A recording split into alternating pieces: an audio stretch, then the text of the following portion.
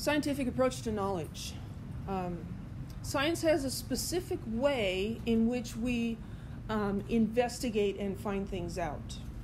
And it's called the scientific method. It's based on experiment. That's what the word empirical means. The scientific approach to knowledge is empirical. It's based on experiment. It's not philosophy where we just sit around and think about things. The scientific method is not a rigid set of instructions, do this, this, this, and this, and you'll get a paper that you can publish. It's not that tidy. It's actually quite messy. But there's key characteristics in the scientific method process. And those are observation, formulation of hypotheses, experimentation, and formulation of laws and theories. So we'll talk about each of those briefly. Observations are also called data. This is things that can be observed, things that can be measured. It could be qualitative. What color is it? How hard is it? Does it bounce? It could be quantitative.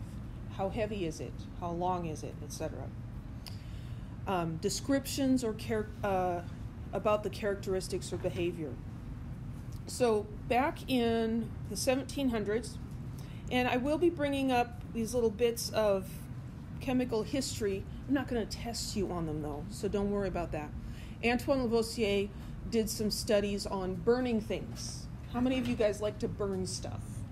I think most scientists, especially chemists, were at least closet pyromaniacs. There is just something fun about burning things, right? So Antoine Lavoisier, burning stuff. He's burning things in closed containers. So we know that you put a log in the fireplace and you burn it. It was heavy. You had to grunting, carrying it in. After it's all burned, is it still heavy? No. It's not a log anymore. Now it's this ash, kind of grayish white, makes a mess everywhere, blows around, right? It has changed significantly. But where did all of that substance go? It's smaller and it's lighter. So Lavoisier was curious about that.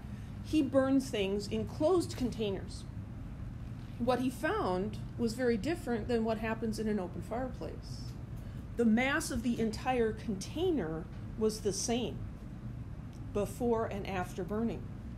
Now the mass of the thing that burned changed, but in the entire container, mass was conserved. It stayed the same. So that was an observation that leads to a hypothesis. A hypothesis is a tentative interpretation or explanation of the observation. It's like, well, what does this mean? Why is it this way? This is what I think. So he explained his observations of combustion, burning stuff, by hypothesizing that when a substance burns, it combines with a component in the air. Of course, we now know that that's true. It combines with oxygen, right? So that was his hypothesis. In order to be useful, a hypothesis has to be falsifiable, meaning it could be proven false. If it's something that cannot be tested, the hypothesis doesn't do any good. It has to be testable. So we take the hypothesis, or the hypotheses, plural, and test them using experiments. In experiments, we try to control as many factors, variables as we can to get the information that we're looking for. The results of the experiment may support the hypothesis, or they may show that it was ridiculous. In that case, you have two choices. You can just throw the hypothesis out, discard it completely, or sometimes you can salvage some of it and modify it. And then you take the new hypothesis and you test it again. And it goes around and around that way. From tested hypotheses that have proven to be good, and from observations, we can get scientific laws and scientific theories. A law is a brief statement that summarizes past observations. It predicts future ones. So from Lavoisier's experiments, he came up with the law of conservation of mass. In a chemical reaction, matter is neither created or destroyed. So with the Lego brick analogy, the bricks that you start with are the bricks that you end up with. No bricks are lost or created when you're just building with Lego blocks, right? Same thing with matter undergoing chemical reactions.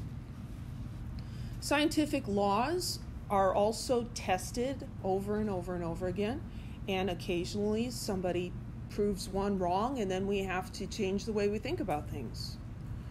Unlike state or federal laws, you cannot choose to violate a scientific law. You've heard of the law of gravity, right? You hold something out and you let go of it, and what's going to happen? It falls to the ground. You can't decide, I'm not going to obey the law of gravity today, right? I'm going to jump off the roof and I'm going to go up instead of down. You can't do that.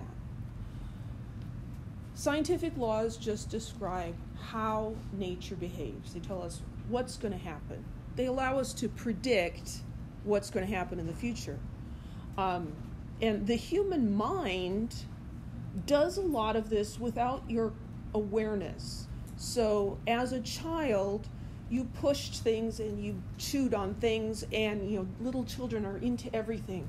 They're basically experimenting and learning what happens when I do this. And so you have all this knowledge in your head. You know from experience that if you walk into a wall, it's going to hurt and you can't go through the wall, right? Those sorts of things could be considered laws. So a theory is a little different.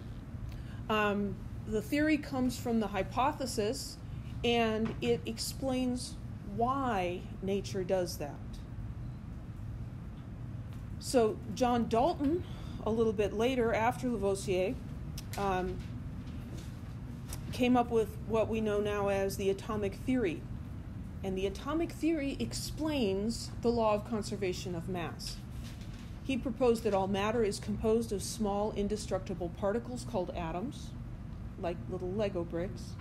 And since these particles are merely rearranged in a chemical change, the total amount of mass remains the same.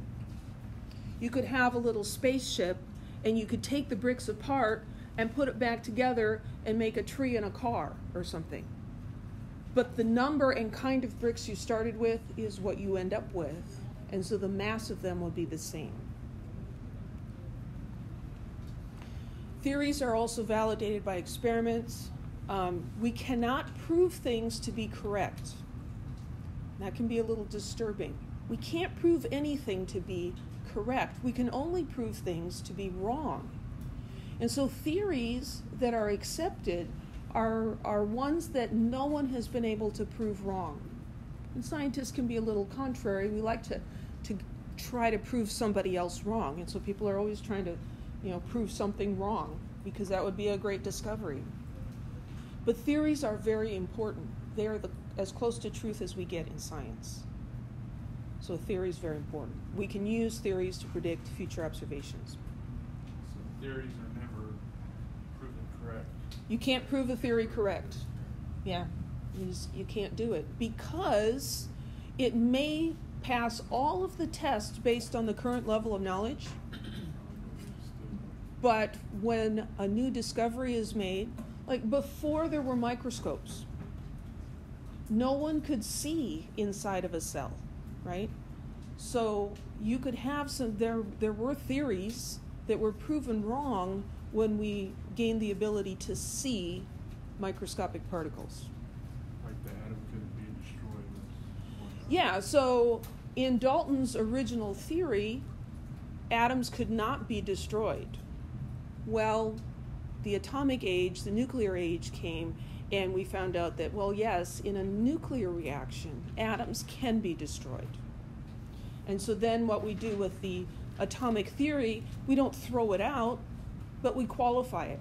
In a chemical change, matter is conserved. In a chemical change, an atom cannot be destroyed. So this is sort of a flow chart. It's rather circular, an illustration of the scientific method. It's not a set of strict rules. It's actually quite messy. So generally we start with an observation leading to a hypothesis, and then you test it with experiment, which either confirms or causes you to revise the hypothesis. you can actually spend your entire career in this little loop right here, going around and around and around.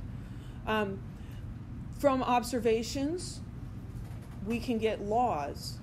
So what's the difference between a hypothesis and a law? A law is based on observations by many people under many circumstances, not just one person's observations. And the law is not trying to say what is happening in terms of how and why. It's just saying this is what happens. And so the law can be tested and confirmed or revised over and over and over again. From hypotheses that have been well tested, we get theories. And again, those theories are subject to testing by experimentation. So that's the big idea of science right there. So here's a possible exam type question. Which statement best explains the difference between a law and a theory? A law is truth, whereas a theory is a mere speculation. B, a law summarizes a set of related observations. A theory gives the underlying reasons for them. Or C, a theory describes what nature does. A law describes why nature does it.